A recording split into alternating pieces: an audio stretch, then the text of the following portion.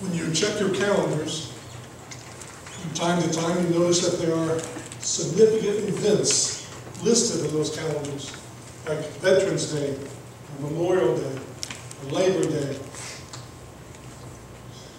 Independence Day, and there are many more. And of course, your birthday is listed on that calendar. Isn't that right? We take time to celebrate significant events in the history of our country.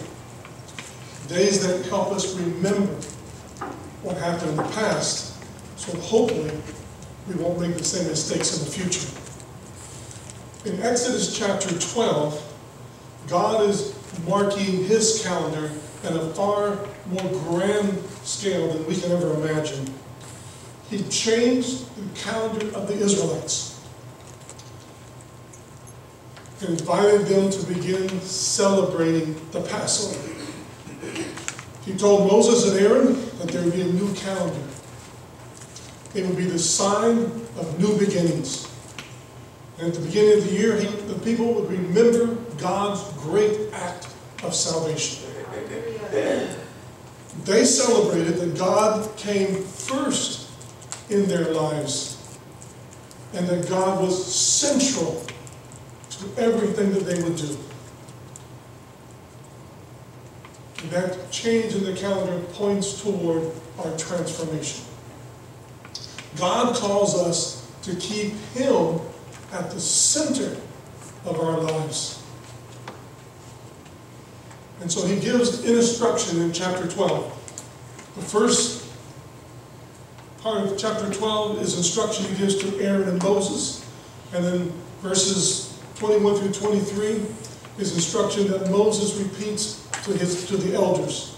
So if you follow with me in verse 21, it says, Then Moses, Exodus 12, verse 21, Then Moses summoned all the elders of Israel and told them, Go and select for yourselves a lamb or young goat for your families and kill the Passover animal. Take a branch of hyssop, dip it in the blood that is in the basin, apply it to the top of the door frame and the two side posts, some of the blood that is in the basin. Not one of you is to go out the door of his house until morning.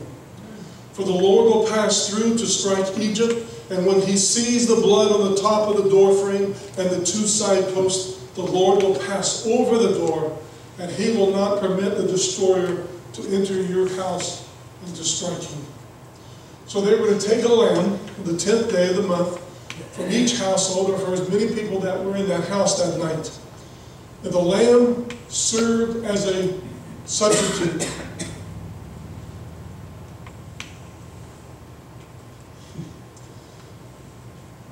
And it was only acceptable if it were a year old, a male, and without blemish. It was selected on the 10th day and kept till the 14th day. And the qualifications were very important. Because in Deuteronomy 17:1, God says that to use a blemished animal for sacrifice would be an abomination. God is telling Israel that they would need and would receive a perfect substitute, a perfect sacrifice. And that reminds us of our own situation. We are corrupted by the influence of sin, by the effects of sin, and we cannot save ourselves. Our good works are like that blemished lamb. They're an abomination to God. We need one who serves as a substitute on our behalf. Yes. Jesus is the Lamb for the house of God. Only through faith in him are our sins washed away. In verses 6 through 7, we see what happens to the unblemished lamb. It was killed at twilight. The slain lamb vividly reminded everyone that all deserve judgment because all have sinned. And consequently, a blameless life had to be sacrificed in place of the guilty to provide for us salvation. The blood of the lamb was applied on the doorpost. Notice verse 7 of chapter 12. They will take some of the blood and put it on the two side posts and the top door frame of the houses where they will eat. And the obedience of placing the blood on the doorpost showed the person that they believed that God was about to perform an unbelievable miracle to strike Egypt in a way it could not imagine.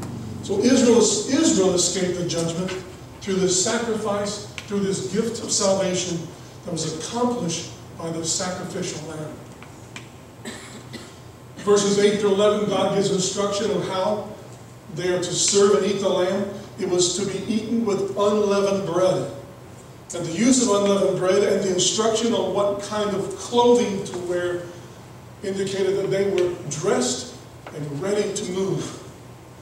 They needed to be dressed and ready. They were about to experience crossing over the Jordan River. It's a reminder to us that we too need to be dressed and to be ready when Jesus Christ comes in the clouds of glory. We can't wait until then to get ready. We need to be ready today. In addition, they ate bitter herbs as a reminder of the bitter experience that they had in Egypt. The Passover would serve as a reminder of their time and escape from Egyptian bondage. Likewise, we are reminded of our bitter experience. We're reminded of our slavery and our addiction to sin. Now, there are many who do not praise God because they underestimate the danger of sin. But remember what God has done for you. He has delivered us from slavery. He has made us free in Christ. In verses 12 and 13, or 12 through 14, what Marty read for us, is that transition from slavery to freedom. God was about to act decisively against the nation of Egypt. And while some had already been judged, that night all would be judged. In his mighty judgment, God signaled that he is the real king. That Yahweh is to be feared, not the Pharaoh. And only the Lord is the true and righteous judge, and he would make himself known. Yes. The acts that took place on the Passover night are a reminder to us how powerful God is and how helpless the false gods of Egypt were. It's also important to recognize the sign of imagery in verse 13. Verse 13 says, "The blood will be a sign for you on the houses where you are, so that when I see the blood, I will pass over you. And this plague will not fall on you to destroy you when I attack the land of Egypt." The blood on their doorpost served as a sign that judgment had already fallen on the house of Israel. And just as the plagues were a sign of Egypt, were a sign to Egypt of God's judgment, now the Passover was a sign to Israel. A sign that God was still faithful to his promise that he made in Genesis 3:15. The promises that he had made to Abraham. In the midst of the looming judgment, God provided for the seed of the woman. He protected Israel from slavery and from death for future salvation. He said, "When I see the blood, I will pass over you.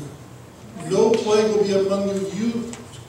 No plague will be among you to destroy you when I strike the land of Egypt." God accepted the blood of the sacrifice, and he passed over and spared their lives. And simply those of us who have been born again through Christ, God sees Christ's blood in us, and he passes over us. He forgives our trespasses, and he sees not our blemished, but he sees Christ's righteousness. What an amazing God we serve. God would make a distinction with Israel, but that was not to say that Israel was innocent.